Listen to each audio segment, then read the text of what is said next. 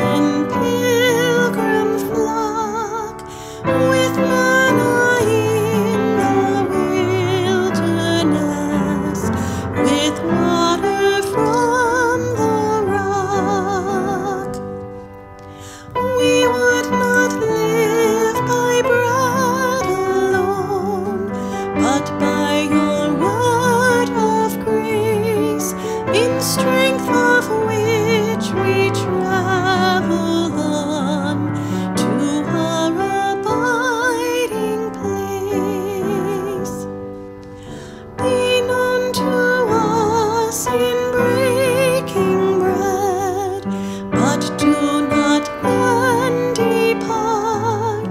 Savior, abide with us and spread your table in our heart. Lord, sup with us in love divine, your body and your blood, that living bread, that heavenly wine, be our immortal food.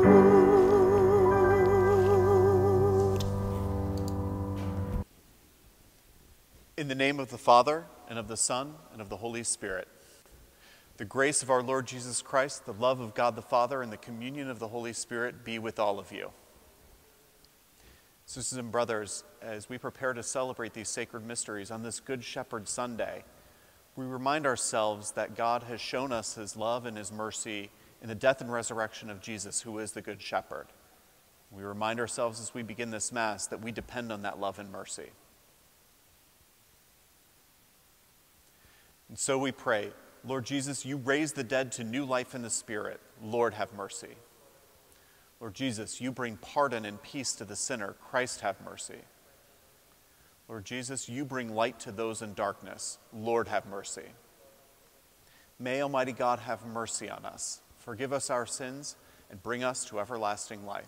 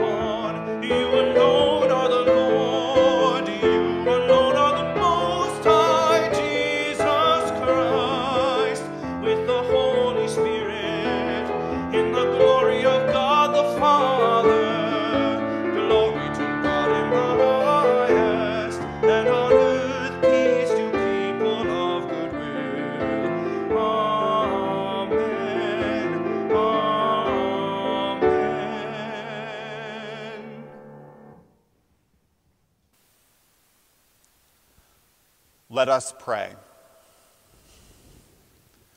Almighty, ever-living God, lead us to a share in the joys of heaven, so that the humble flock may reach where the brave shepherd has gone before, who lives and reigns with you in the unity of the Holy Spirit, one God forever and ever.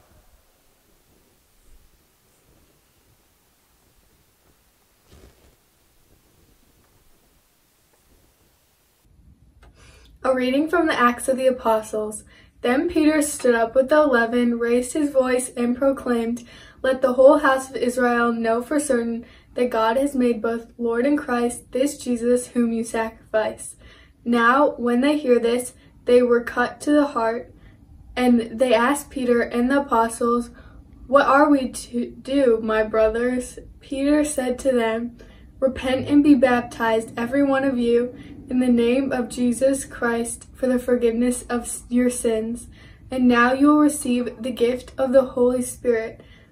For the promise is made to you and to your children and to all those far off, whomever the Lord our God will call." He testified with many other arguments and was exhorting them, "Save yourself from this corrupt generation." Those who accepted his message was baptized, and about 3,000 persons were added that day. The word of the Lord.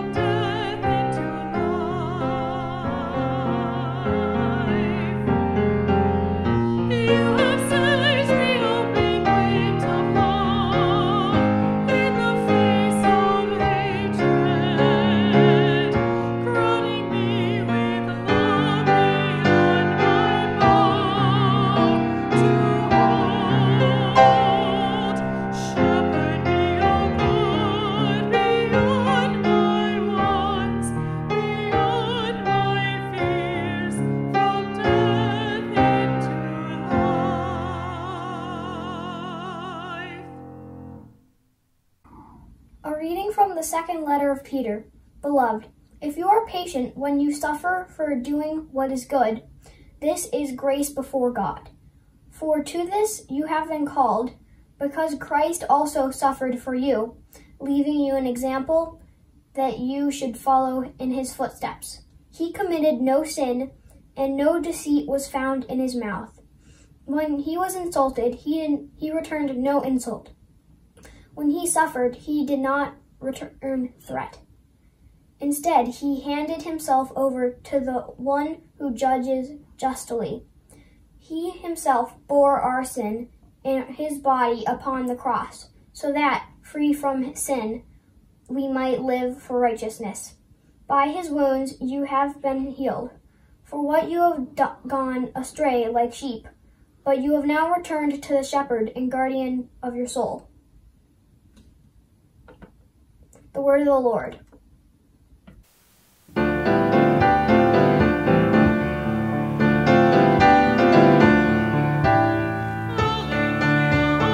Alleluia, alleluia, alleluia.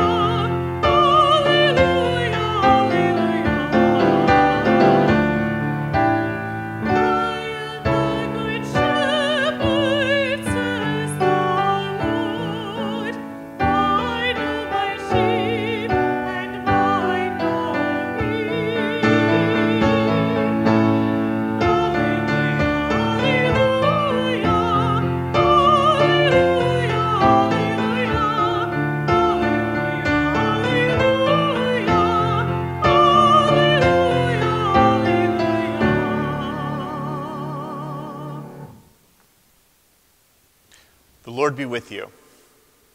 A reading from the Holy Gospel according to John.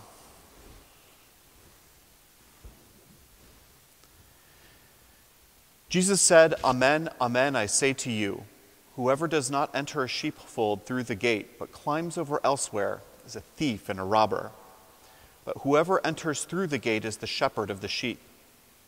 The gatekeeper opens it for him, and the sheep hear his voice, as the shepherd calls his own sheep by name and leads them out. When he has driven out all his own, he walks ahead of them, and the sheep follow him because they recognize his voice. But they will not follow a stranger. They will run away from him because they do not recognize the voice of strangers." Although Jesus used this figure of speech, the Pharisees did not realize what he was trying to tell them. So Jesus said again, "Amen, amen, I say to you, I am the gate for the sheep. All who came before me are thieves and robbers, but the sheep did not listen to them. I am the gate. Whoever enters through me will be saved and will come in and go out and find pasture. A thief comes only to steal and slaughter and destroy. I came so that they might have life and have it more abundantly."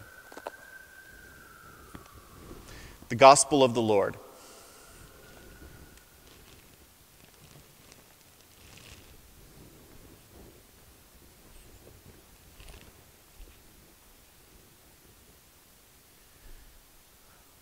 When I was a kid, my grandparents, my grandmother and grandfather Spots, gave me the book All Creatures Great and Small by James Herriot. It's a classic. It's been a classic for many people for years and years. And it tells the story of a country vet in northern England adopting to life and living in the country. He'd grown up in the city and now had come to live in the country with these farm animals. And it tells story after story, charming stories, hilarious stories, about this young veterinarian coming to know what it's like to work in the country. It's a comfort book for me. It's one that I go back to when I want something that's light but joyful and fun. There's an image in there that pretty much teaches me everything I know about sheep, having never grown up on a farm, having never known a sheep outside of a petting zoo. The story that James Herriot tells in this book, All Creatures Great and Small, goes like this. He had gone to a farm to give the young lambs their inoculations against various diseases. And so in the middle of spring, a time probably a little bit like this, they had separated all these young lambs from their mothers and put them in a pen, and one by one were giving them their shots to inoculate them against various diseases. And the older sheep, the mothers of these lambs, are all outside the gate, and they're all making a huge amount of noise. They're worried and concerned because they're separated from their sheep. So there are hundreds of mothers all like making sheep noises out of concern for the lambs, and the lambs are panicked and making all sorts of noise. There's a huge mess of noise and all these sheep in all these different places. And as James Herriot writes in the book, having never seen this before, in his mind, he's like, it's going to take hours for these sheep to all separate out, for the lambs to find the right mother in the midst of all that crowd. Instead, he says, they opened the gate and it took about 30 seconds. The lambs found their mothers within about 30 seconds. The noise stopped and they calmly walked off to the hillside to graze. The lambs knew the voice of their mothers. They just knew. They were able to hear it. It's still the case that I've never known a sheep outside of a petting zoo, but it is also the case that I've been in other places and I've seen similar dynamics. I've seen, for example, when I was an athlete, being able to pick the voice of my coach out of a crowd. I've been able to see my friends' kids out in a busy playground or in a bowling alley or somewhere noisy, where they're able to hear their mother or their father's voice penetrating through the noise and reaching them through all the other sounds going on.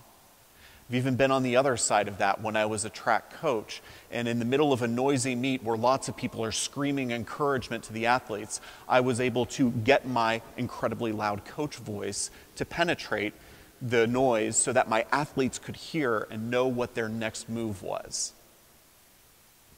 They could recognize the voice. They could hear it. They could pick it out of all the signal. Out of all the noise that's going on, they were able to pick out the one voice that they needed to be listening to. And that's a core dynamic that we should be paying attention to in today's gospel. Today's gospel is about the shepherd who leads the sheep in the right direction. It's about the one who's the gate that the sheep enter through. And it's also about the voice that the sheep are able to hear above all of other voices. It is, to use a different image, it is the ability to pick out the signal in the midst of all the noise. And that, for us as a people of faith at this specific moment, and really at any moment in history, is not a bad image for us to sit with. It's important for a variety of reasons. Even if we weren't living through a uniquely difficult time, we always need to be reminded that we're surrounded with lots of noise. There are an awful lot of voices in our lives, and not all of them are doing what the gospel tells us that Jesus' voice does, that it comes that we might have life and have it more abundantly. There's a lot of noise that wants to do the opposite. There's a lot of noise that leads us to fear. There's a lot of noise that leads us to anger. There's a lot of noise that leads us to frustration. There's a lot of noise that leads us to distraction. There are a lot of different noises in our life. There are a virtually limitless number of voices. To maybe push it even a step further, it's probably not a bad thing for us to dwell on the fact that in the midst of all these voices that we hear on a day-to-day basis, whether wherever we hear them, there are voices that not only passively don't help us, there are voices that are actively unhelpful. There are voices that want us to be angry, want us to be alienated from one another, want us to be separated, want us to be frustrated, want us to be scared. There are voices that actively do not want us to have life and have it more abundantly, as the gospel says, because they profit from it, because they benefit from it in some ways. The first invitation of the gospel that we get today is to pay attention to that. Where's the signal amidst the noise? Where's the voice that gives life in the midst of all these other voices? And how do we recognize it? We as a people of faith have to live in the world. We do live in the world. We go out into the world to bring light to the world that needs it. But that means that we find ourselves immersed in all these other noises on a day-to-day basis. And that means that we need to continually be cultivating the skill to know which voices to listen to. What voices have you been listening to lately? What are the loud voices in your life right now? What's the noise that fills your life? And what's the signal? What's the signal that is the voice of Jesus speaking through all the noise to speak a message of life and hope and life and God's great plan for all of us? It's not always a question just of listening to it. It's also a question of responding to it. How much do we entertain the voice of the noise? How much do we give that our attention, lend it our attention? And how much of that attention do we pay to the voice of the one that we know loves us, of the one that we know that cares for us? There's a second movement in the gospel, and also one that bears paying attention to this week. The first move might be about what it means to hear the voice of Jesus amidst all the other things. There's also a second move. There's a second move of what happens in the dynamic of the shepherd and the sheep. And it's worth our paying attention to the fact that Jesus says that he is the gate, but that the shepherd could also be us. In other words, we are of course the sheep. We are of course the ones who listen to the one shepherd who is Jesus.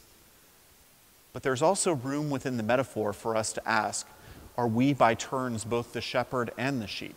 Are we by turns both the one who follows the voice of the one calling us, but also the one who's responsible for echoing the voice of Jesus to a world that needs to hear it?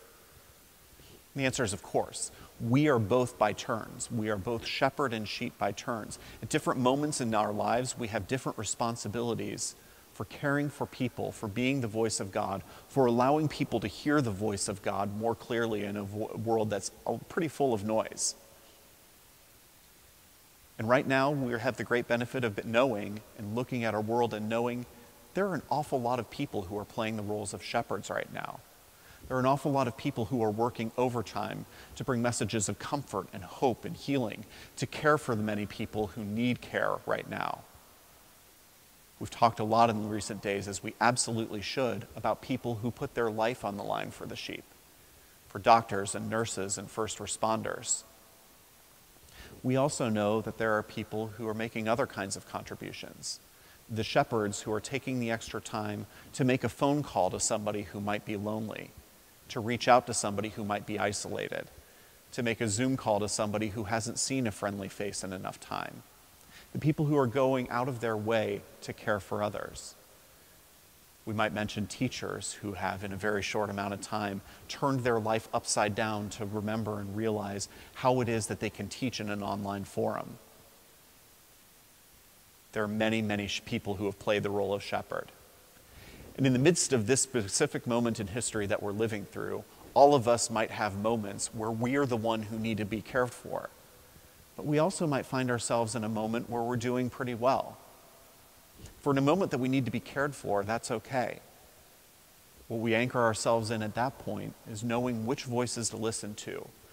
Which are the voices of Jesus speaking to us, either directly in our prayer or through the voices of those around us who are caring for us.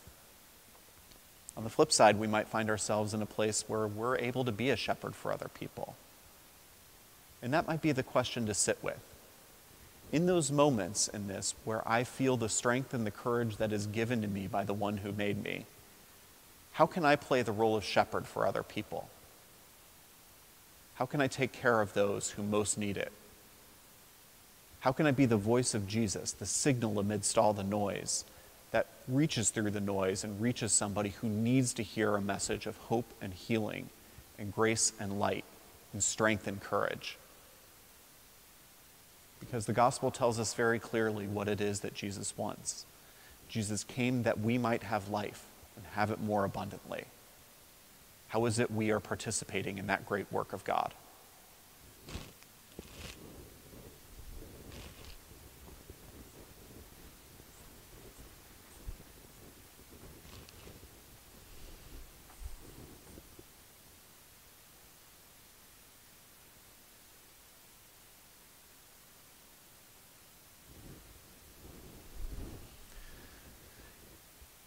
Confident in a God whose voice reaches deep into our hearts and calls us to have life and have it more abundantly, we profess our faith in the one who made us. I believe in God, the Father Almighty, maker of heaven and earth, of all things visible and invisible. I believe in one Lord Jesus Christ, the only begotten Son of God, born of the Father before all ages, God from God, light from light, true God from true God, begotten not made, consubstantial with the Father. Through him all things were made. For us and for our salvation, he came down from heaven, and by the Holy Spirit was incarnate of the Virgin Mary and became man. For our sake he was crucified under Pontius Pilate. He suffered death and was buried, and rose again on the third day in accordance with the Scriptures. He ascended into heaven and is seated at the right hand of the Father. He will come again in glory to judge the living and the dead, and his kingdom will have no end. I believe in the Holy Spirit, the Lord, the giver of life, who proceeds from the Father and the Son, who with the Father and the Son is adored and glorified, who has spoken through the prophets. I believe in one holy Catholic and Apostolic Church. I confess one baptism for the forgiveness of sins. I look forward to the resurrection of the dead and the life of the world to come. Amen. Confident in a God who who is the good shepherd and calls us, we raise our prayers to our loving God.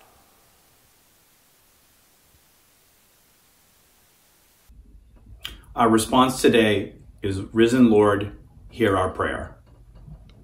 For the church throughout the world, help it continue to be a channel of peace, prayer, and compassion, uniting behind the example of Pope Francis, our Good Shepherd on earth. Let us pray to the Lord. Risen Lord, hear our prayer. For leaders around the world and here at home, inspire them to continue working towards a medical solution to the coronavirus and strengthen them in their efforts to ease the economic crisis it has caused. Let us pray to the Lord. Risen Lord, hear our prayer. For our St. Joseph and St. Francis Xavier family, help us to recognize your voice calling us by name. In this time of separation, draw us closer together as your flock and deepen our commitments to serve one another. Let us pray to the Lord. Risen Lord, hear our prayer. For the men and women working in essential capacities, bless the doctors, nurses, and the first responders who are guiding our welfare. Also protect grocery store clerks, delivery persons, restaurant workers, mail carriers, and all others providing essential services to those sheltering in place. Let us pray to the Lord. Risen Lord, hear our prayer. For those who suffer in body, mind, or spirit, in your compassion lift them up and fill them with hope of better days yet to come, especially those suffering from anxiety and depression during this time of isolation. We ask you to bless all caregivers. Let us pray to the Lord. Risen Lord, hear our prayer. For those who have died, gather them up in your mercy and grant them your peace.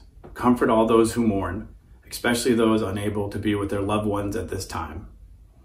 Today we pray especially for Dino Tonelli, husband of Trudy Tonelli, and for James Sheridan, brother of Father Sheridan. Let us pray to the Lord. Risen Lord, hear our prayer.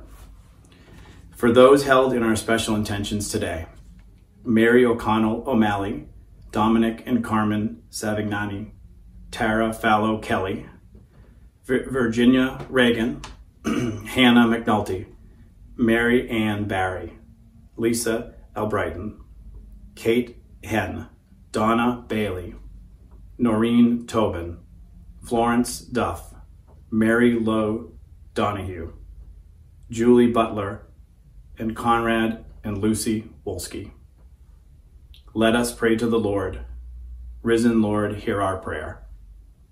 Today's second collection is for our sharing parish in Haiti, Immaculate Conception. To you, O God, we lift our prayers. We lift them in great confidence and great hope, for we lift them in the name of Jesus Christ, your Son and our Lord.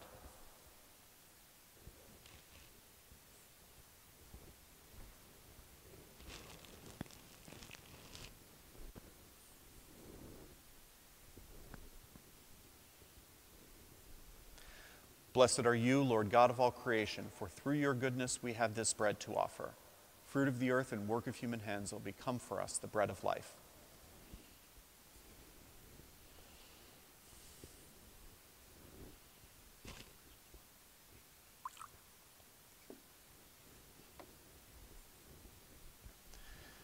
Blessed are you, Lord God of all creation, for through your goodness we have this wine to offer. Fruit of the vine and work of human hands, it will become for us our spiritual drink.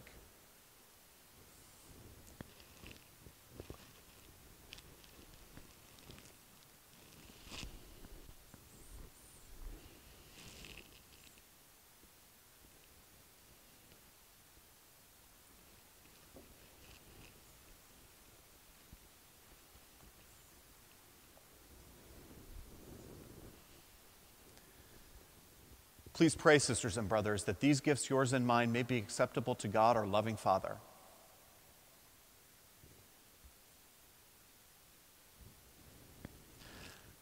Grant, we pray, O Lord, that we may always find delight in these paschal mysteries, so that the renewal constantly at work within us may be the cause of our unending joy, through Christ our Lord. The Lord be with you. Lift up your hearts. Let us give thanks to the Lord our God.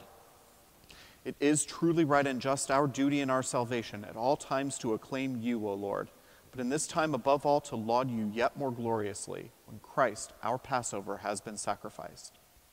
For with the old order destroyed, a universe cast down is renewed, and integrity of life is restored to us in Christ.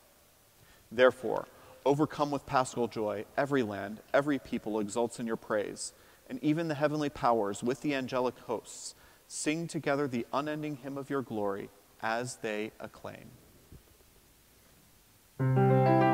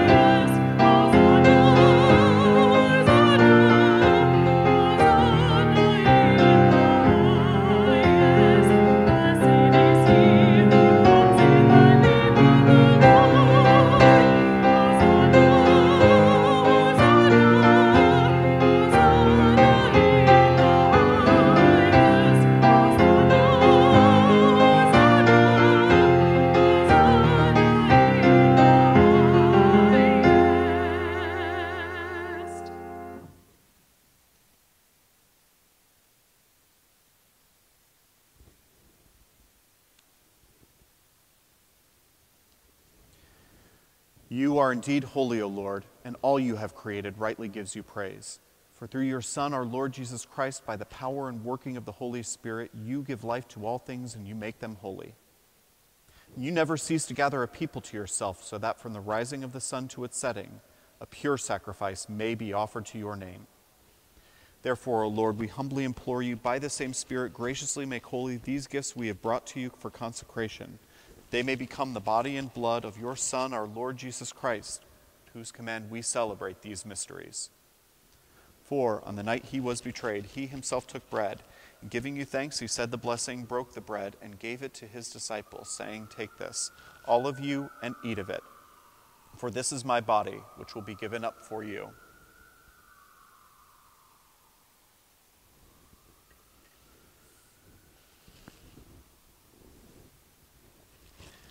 In a similar way, when supper was ended, he took the chalice. And giving you thanks, he said the blessing and gave the chalice to his disciples, saying, "Take this, all of you, and drink from it. For this is the chalice of my blood, the blood of the new and eternal covenant, which will be poured out for you and for many for the forgiveness of sins. Do this in memory of me."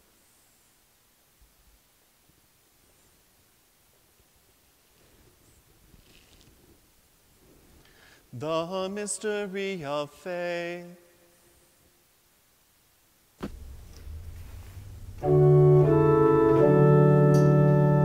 Save us, Savior of the world, for by your cross and resurrection you have set us free.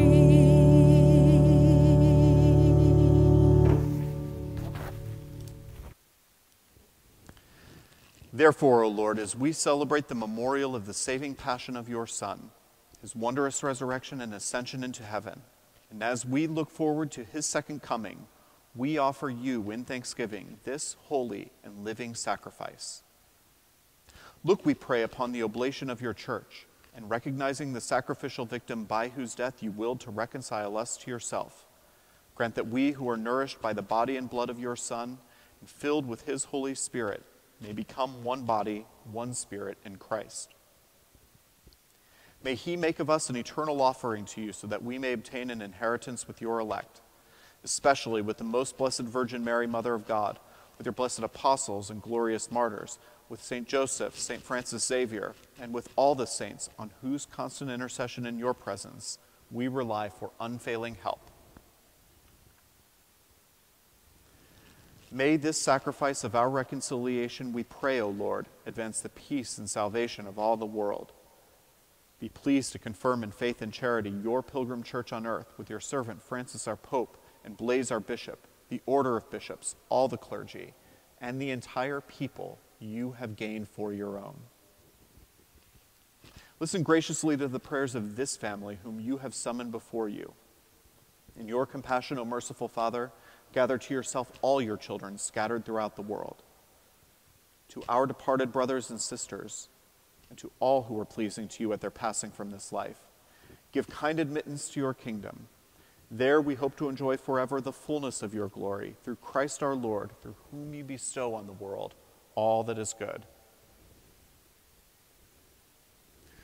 Through him and with him and in him, O God, Almighty Father, in the unity of the Holy Spirit, all glory and honor is yours forever and ever.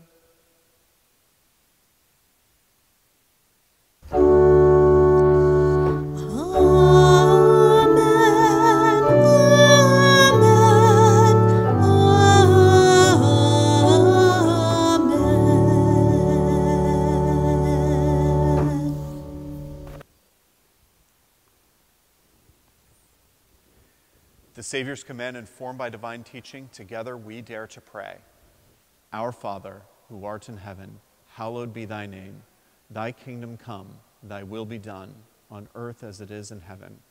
Give us this day our daily bread, and forgive us our trespasses, as we forgive those who trespass against us. And lead us not into temptation, but deliver us from evil.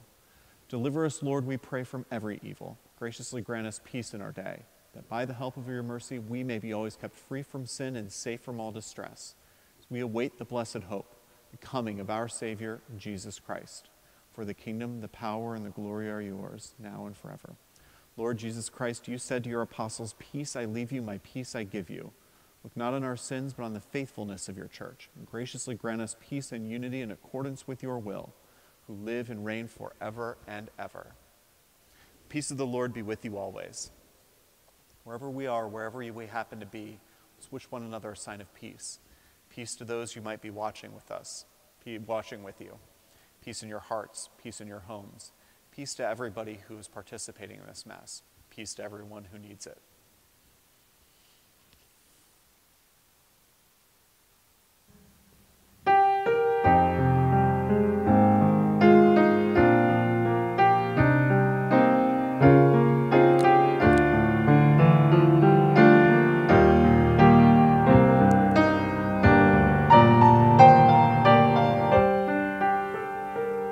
Lamb of God, you take away the sins of the world. Have mercy on us. Lamb of God, you take away the sins of the world. Have mercy on us. Lamb of God, you take away the sins of the world. Grant us peace.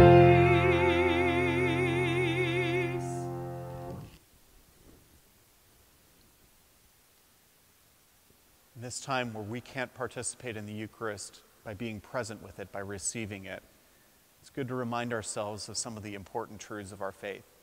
That our baptism unites us to Christ, that our baptism makes us part of the body of Christ, that the Holy Spirit binds us together and makes us parts of Christ and parts of one another. That's a bond that can never be undone. It's a bond that nothing can separate, not distance, not anything.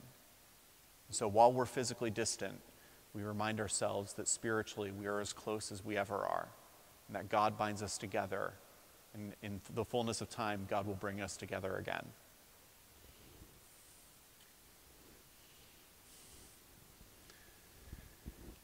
Behold the Lamb of God. Behold the one who takes away the sins of the world. How blessed, how happy are we to be called to the supper of the Lamb. Lord, I am not worthy that you should enter under my roof, but only say the word, and my soul shall be healed.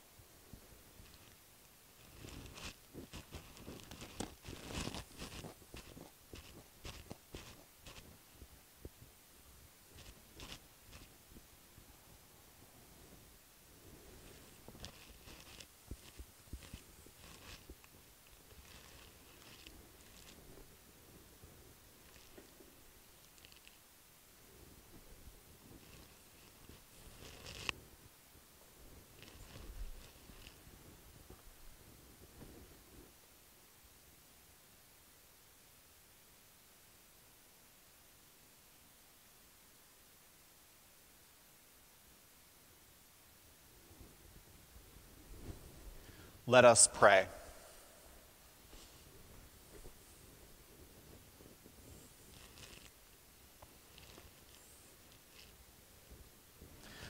Look upon your flock, kind shepherd, and be pleased to settle in eternal pastures the sheep you have redeemed by the precious blood of your Son, who lives and reigns forever and ever.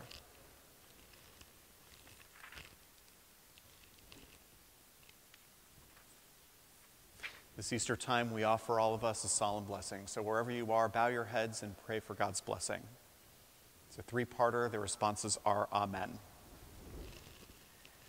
May God, who by the resurrection of his only begotten Son was pleased to confer on you the gift of redemption and of adoption, give you gladness by his blessing. May he, by whose redeeming work you have received the gift of everlasting freedom, make you heirs to an eternal inheritance. And may you, who have already risen with Christ in baptism through faith, by living in a right manner on this earth, be united with him in the homeland of heaven.